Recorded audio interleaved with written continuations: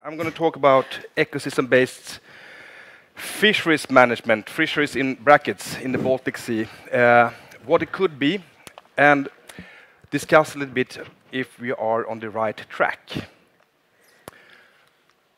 So I'm working at Stockholm University, Baltic Sea Center, in a project called Baltic Eye, which is a strategic cooperation between the Foundation Baltic Sea 2020 and Stockholm University.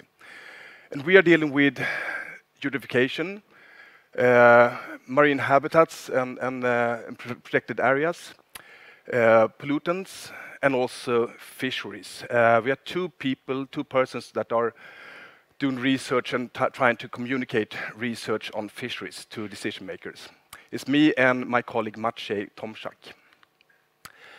So, today's topic, ecosystem-based management.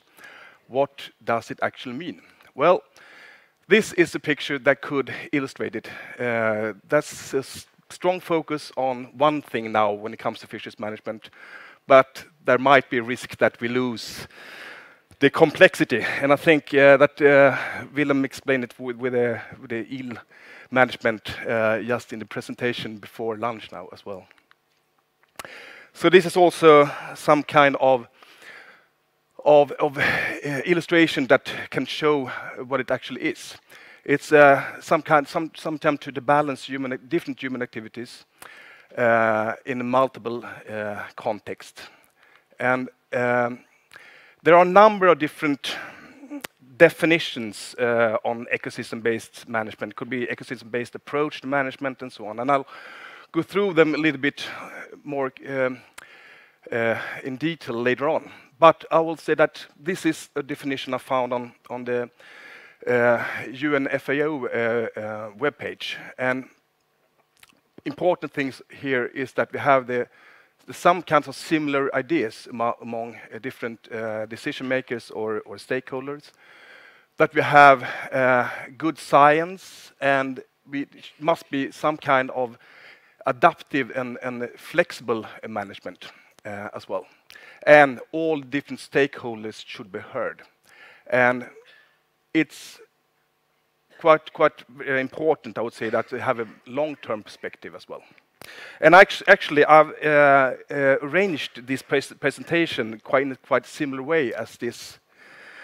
I'm going to talk about well, I've already discussed a little bit what actually it could mean, but the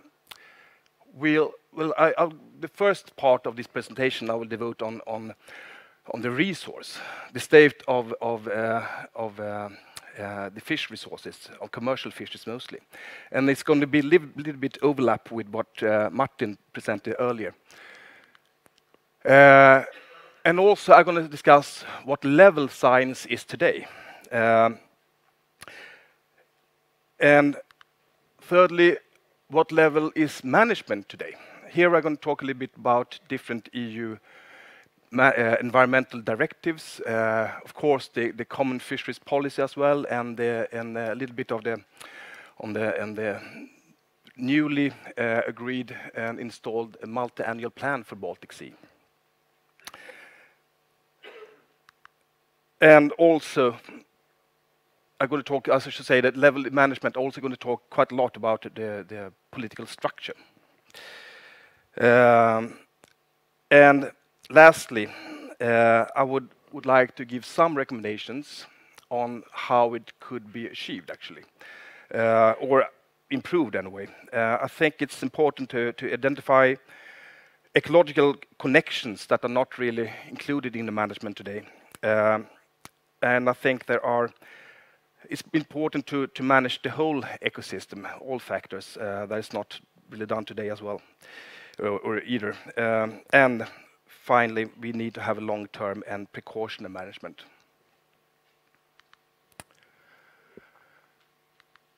So, this is just to put the fisheries in the Baltic in perspective. We are here now, and not really, but this illustrates how the fishes looked like. 100 years ago, or there was much more. It was not as a productive system, and actually the fisheries relied on totally different fish species. Flatfish was very important in the beginning of the century. From the beginning, it was mostly plaice, and then flounder became more important. Then herring increased in fisheries, and then we know, yeah, from the 80s, the cod explosion. Everybody's aware of that. And then we have the system as it is today, and as Martin presented this morning, the sprat-dominated system. This is also a little bit overlap with Martin's presentation, but just to illustrate the overall increase of catches during the last century. When we talk about the commercial species, it's actually just a few. It's one stock of stickleback, several stocks of herring, and we have also the eastern and western cod stocks. And then we have plaice. I didn't put them in this figure here, but actually the state of these stocks is quite good. The clupids, or the herring and sprat. However, it's not the state for both the cod stocks is more worrisome, I would say. So I'm going to talk a little bit now just about these stocks. Starting with the eastern Baltic cod. And this is actually how they looked a couple of years ago. Now it's a little bit better, but they used to be in really tiny and meager condition, slim conditions, and also that they were much smaller in size than they used to be. Here we can see the trends, how small size cods have become much more abundant, and larger ones are the biggest ones we don't find in the eastern population. So why is this? Well, I think it's combined effects. We're not really sure, but there has been proposed parasites, and the degree of parasitation on these individuals has increased quite a lot. But I will say that this perhaps is also an effect of, and I should say that this also relates to that gray seals has become more abundant, which are the end host of these parasites. But what's the chicken or hen here is difficult to say, because when cod are in poor condition, they are more vulnerable to be parasites, to be infested by parasites as well, of course. But most likely it's combined effects by these two. Increased areas with hypoxic and anoxic bottoms, and then we have crowding effects due to this, and also selectivity of fisheries. So when we look at these anoxic areas, we see that there has been increase in anoxic areas, and this is how it looks now.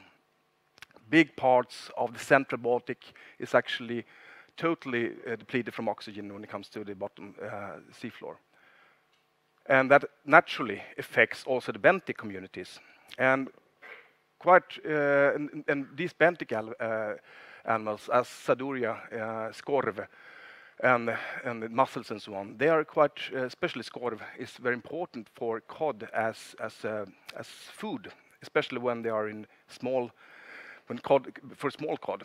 And when these areas are reducing, of course, the abundance of skorv is also, Saduria is also decreasing, and it's a shortage of food for them.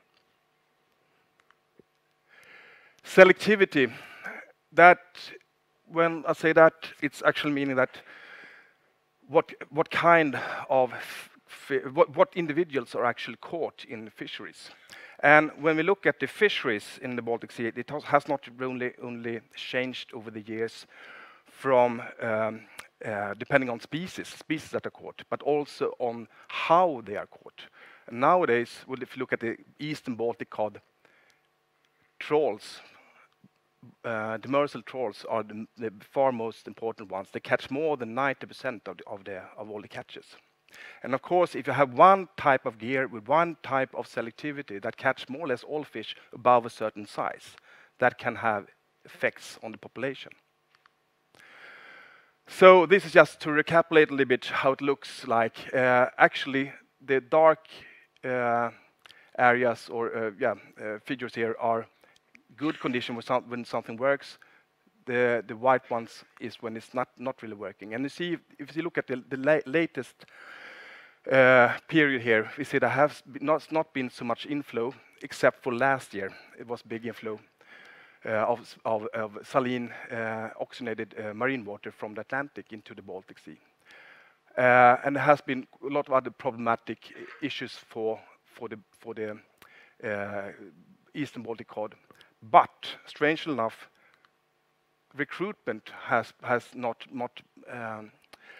worked anyway.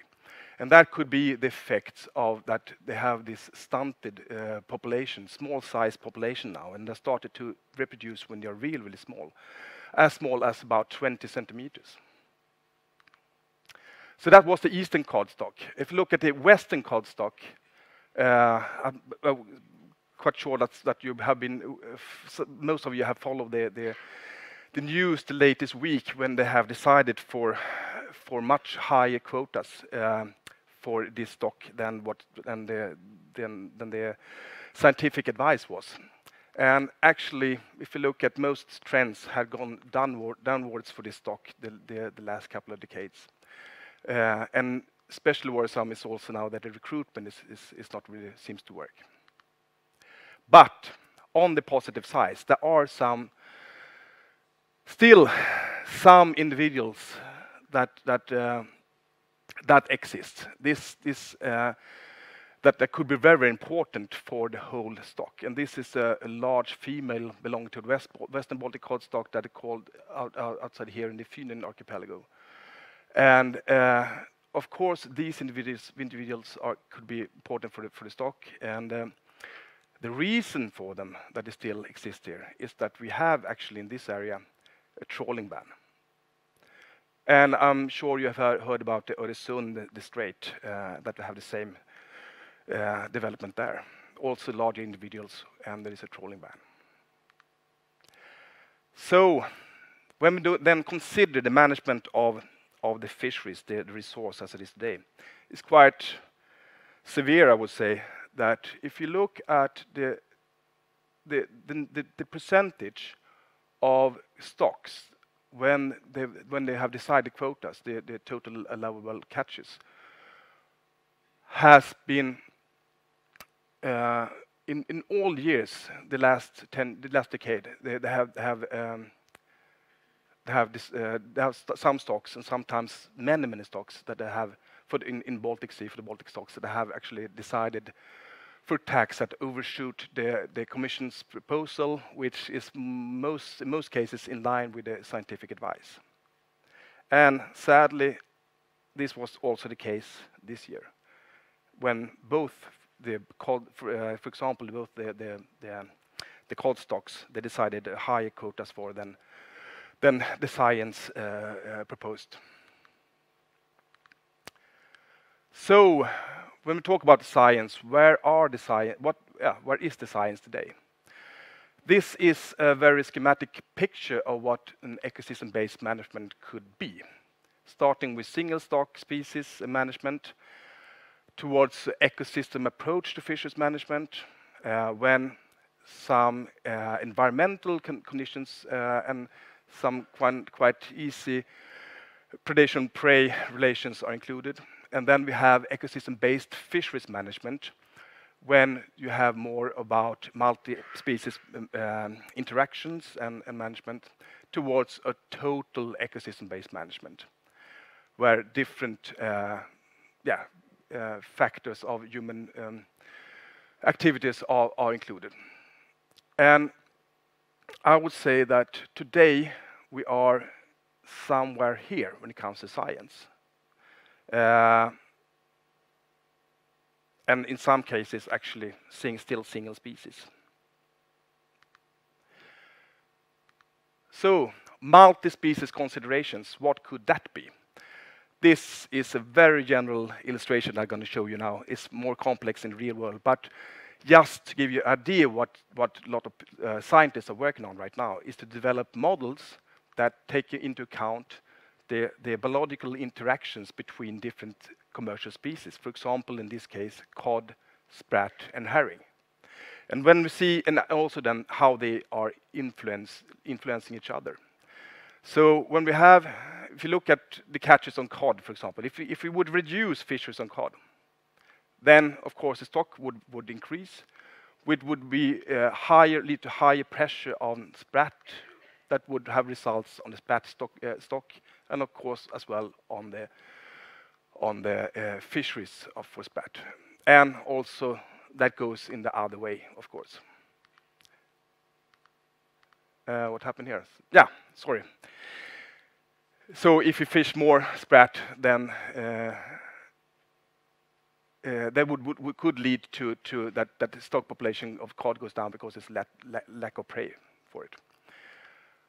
But herring has been shown to be not as influenced by cod and sprat as cod and sprat are of each other. So, but I would say that there are some considerations when we talk about multi-species management, because these models are still in development and they're based on several assumptions. For example, that there should be geographical overlap in the distribution among these species, which is not necessarily the case, or actually it is not really the case when we look, for example, on cod and sprat. And the whole, when they are presented, it's quite often so that you look at the maximum to maximize catches, how much given some conditions, political conditions, or how could these catches be maximized? And there's no really concerns to ecosystem consequences. And so I would say that they needs to be combined with better communication on how this would affect the ecosystem, and also could be combined also with risk distributions, what will happen to ecosystem or stock development.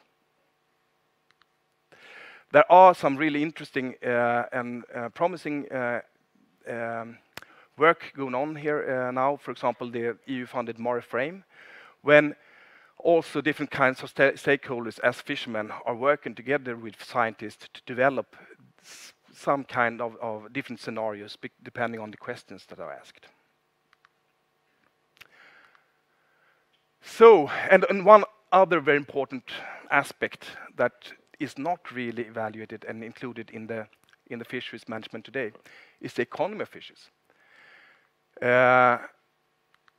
This is a graph showing, this is not published yet, but it shows that if you have maximum economical yield, it would actually be lower.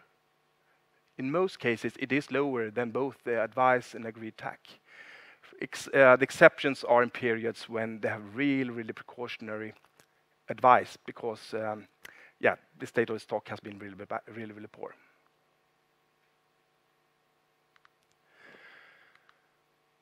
So how is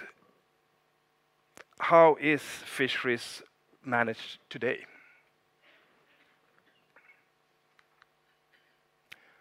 Well, if we look at all these different stakeholders that are utilizing the Baltic Sea and its resources, it's only fisheries that are included in the management. So fisheries is very much included, managed in separation, in isolation from the rest. The same goes for the species, of course. Here we have very typical Baltic species: seals, cormorants, harbor porpoise, coastal fish species, and so on. But it's only the commercial species that are managed. So when we talk now also about ecosystem-based management, we need to we can see in the legal texts how it is used. And if we in EU and in the EU environmental legislation, it is mentioned in most of the different directives and so on. But here I'm going to mostly focus on how the overlap between the Marine Strategy Framework Directive and the Common Fisheries Policy and its implementation with the plan that I talked about before, the technical regulation that is deciding how or regulating how, where, and when to fish. And I will say that the Marine Strategy Framework Directive is actually a very, very good basis for ecosystem-based management when it comes to topics anyway. Because they had a lot of different aspects, as you see in this pie chart of the ecosystem, and of course, commercial fishes is one of them. But the problem is that it's only managed more or less on a national level, although there are this harmonization on the Baltic level through HELCOM. But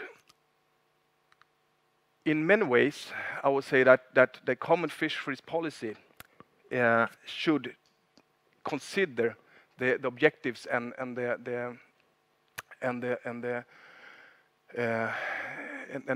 these different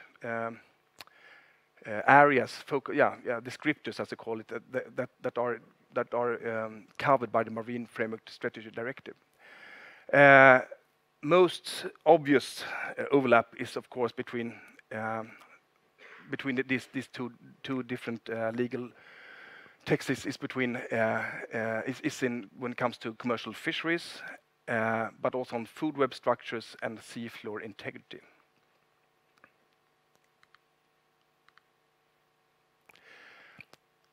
And within EU now, all the fisheries policy has been regionalized. So there are there's been within the common fisheries policy that was decided a couple of years ago.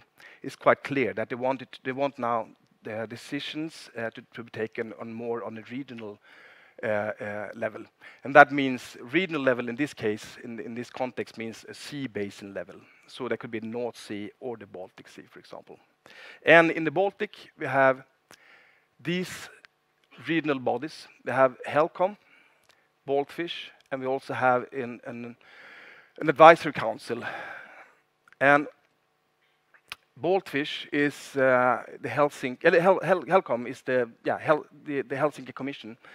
I'm sure that most of you are aware of it, but it's composed by the different environmental ministries from the different member states of the Baltic states, I would say. So it's EU member states and plus Russia, and they deal with a lot of things. But one of their very central obligations now is that they are the coordinator of the harmonization for the Marine Strategy Framework Directive among the Baltic member states.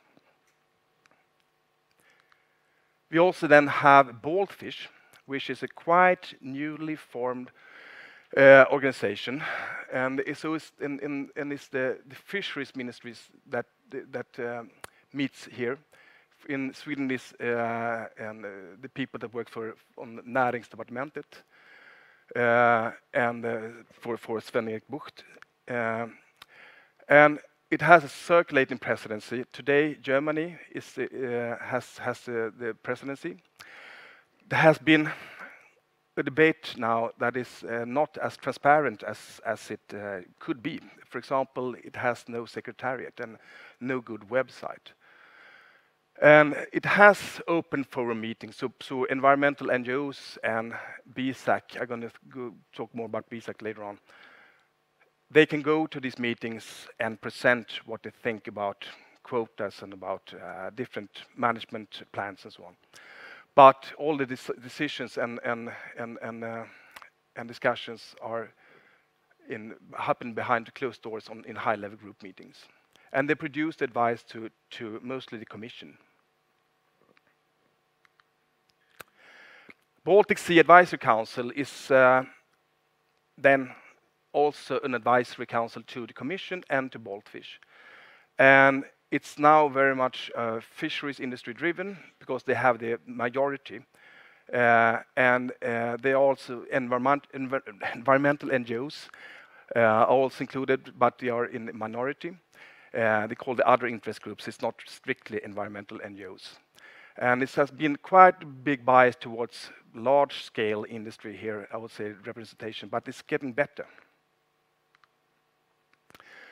So, Baltfish, they are the main, the main policy body when it comes to actually deciding for fish in the Baltic, then, or giving proposals, and they're dealing strictly with these fisheries issues, the implementations of the common fisheries policy, the multi-annual plan, tax and quotas, and try to see to if there is could be a harmonization of national fisheries regulations, and look at these technical measures, where and why, not why perhaps, but where and how and when to fish.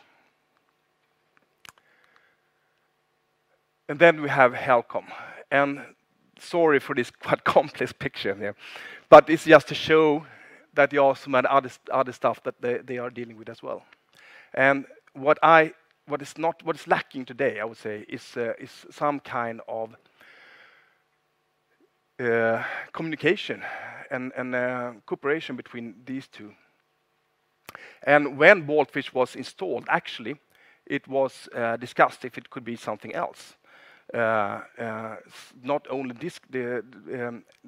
dealing with fishes, and actually Baltmar has been proposed as a name for that, and that didn't happen, unfortunately.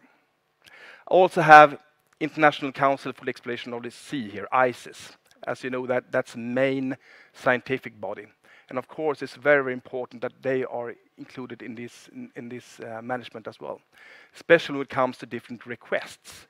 Because ICES are mostly working on requests on developing different research answers to different research questions and management questions. So it's not really clear who would have a mandate to decide on ecosystem-based management in the Baltic, I would say. One idea could be to divide the different responsibilities, so we'd have more ICES and HELCOM would have more of a preparatory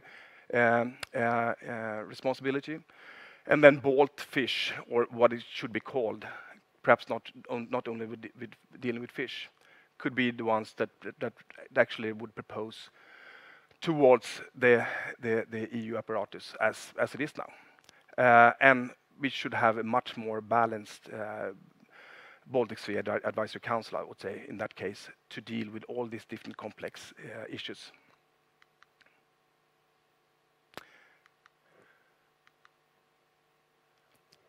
Now I want to talk about some other stuff that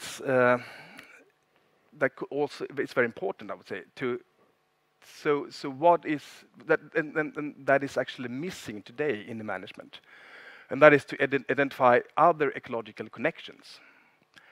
Stickleback.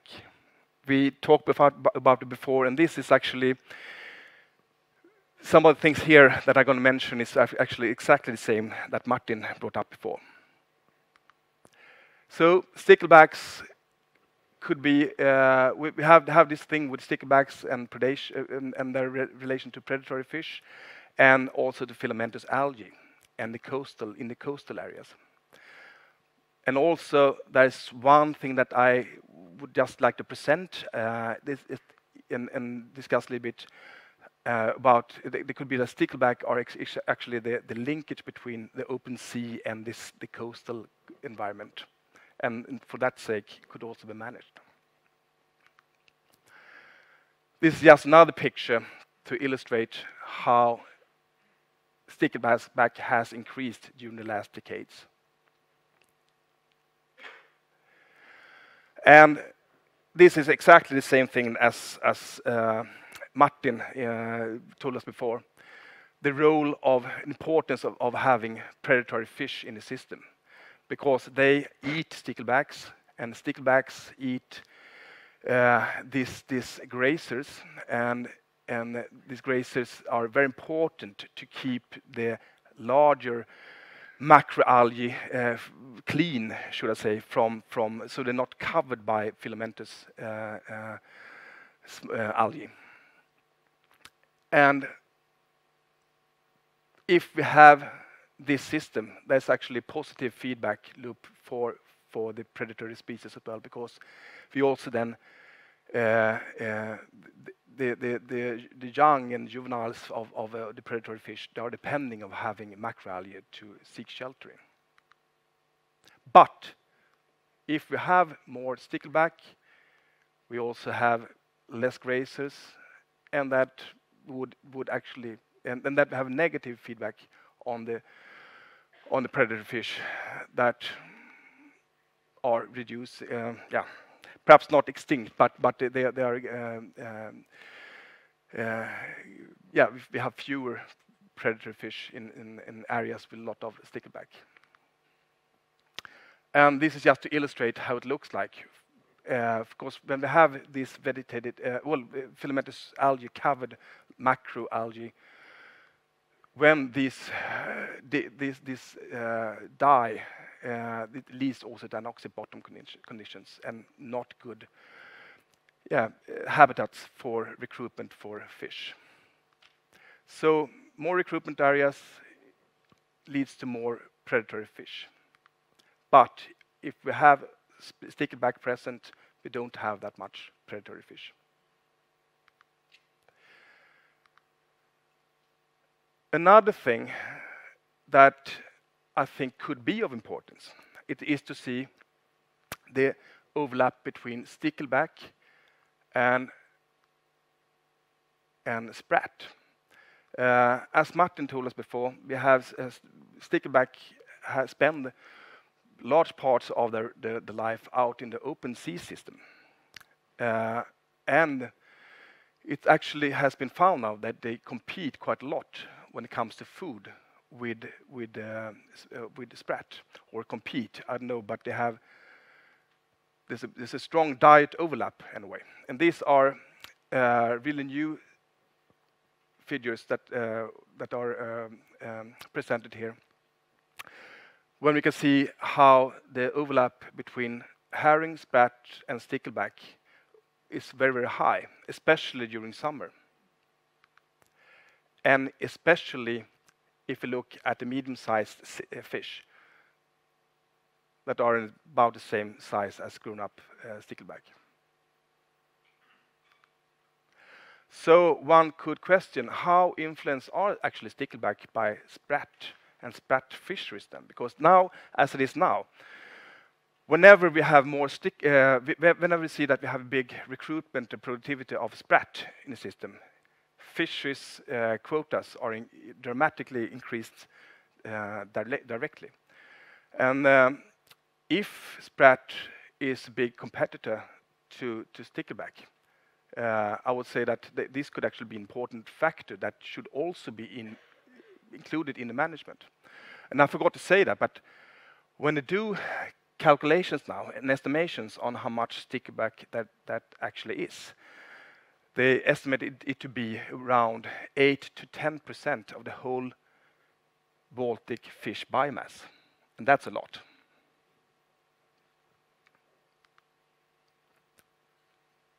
So there is now we'll talk a little bit about the importance of also including further actors in the system. This is actually an unpublished study that is very interesting, and I think it's needed as well, because there's been quite a big debate about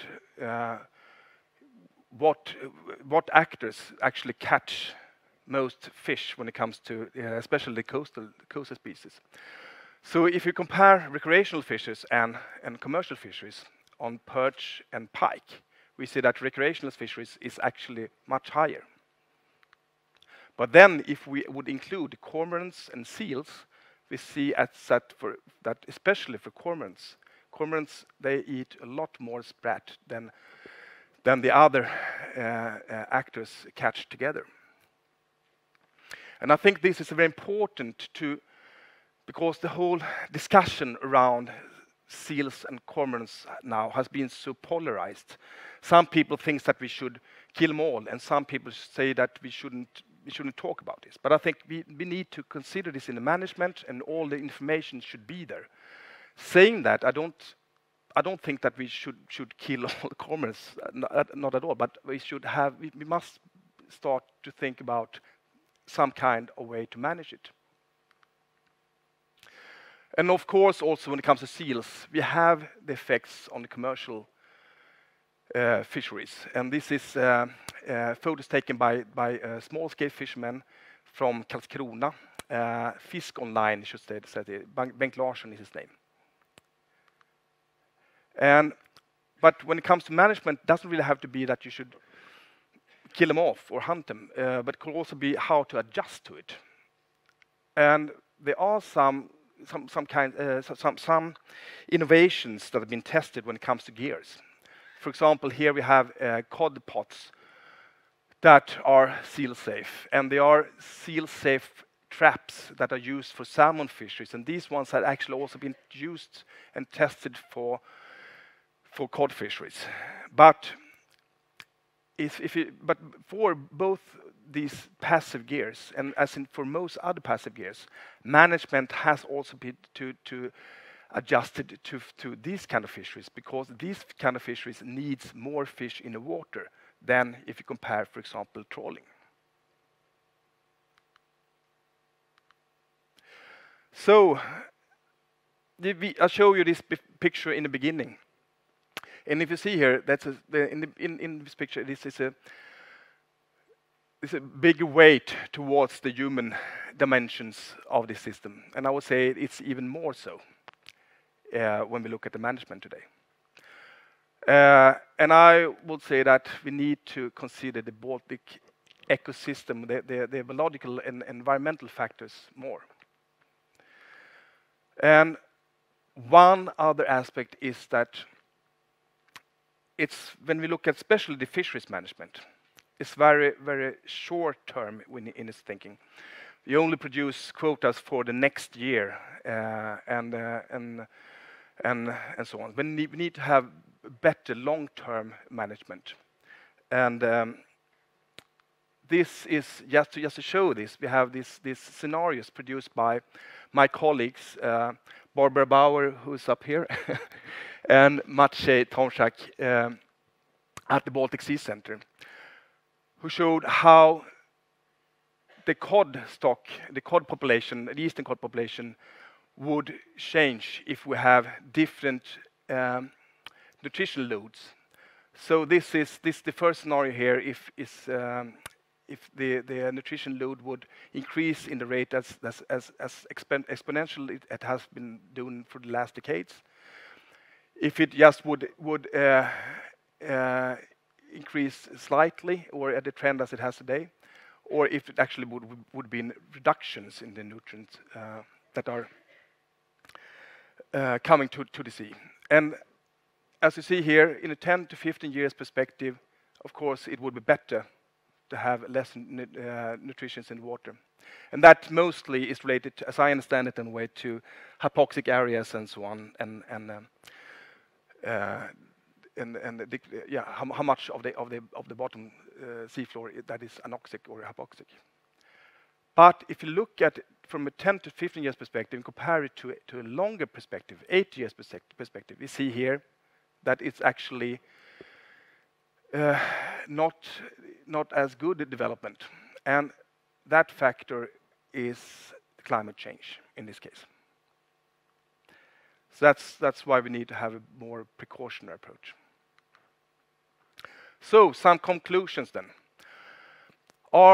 Is ecosystem-based management a milestone or a sidetrack? Well, I would say it is definitely on the right way, but we're not there, and we're not really on the track, I would say. And we need to whole time to consider the basis, the resource, and we must also always think about when it comes to fish, then the reciprocal relationship between fish and the ecosystem, and have a more integrated assessment and management, include more different aspects of the ecosystem. For example, both the coastal and the open sea management. And also then work on scientific requests, especially when more stakeholders should be considered. For example, recreational fisheries are not so involved in the discussions when it comes to on commercial species. Not that much in a way, but when it comes to salmon, of course, but not so much for the rest. And of course, there should be considerations also for the recreational fisheries, I would say. This is very, very important.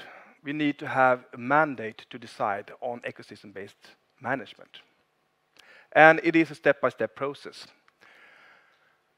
Finally, how complicated must it be? I mean, I think actually, to be honest, if we just would decide for more precautionary tax and quotas, I think we would be, quite far. But a big step towards it. So, thanks.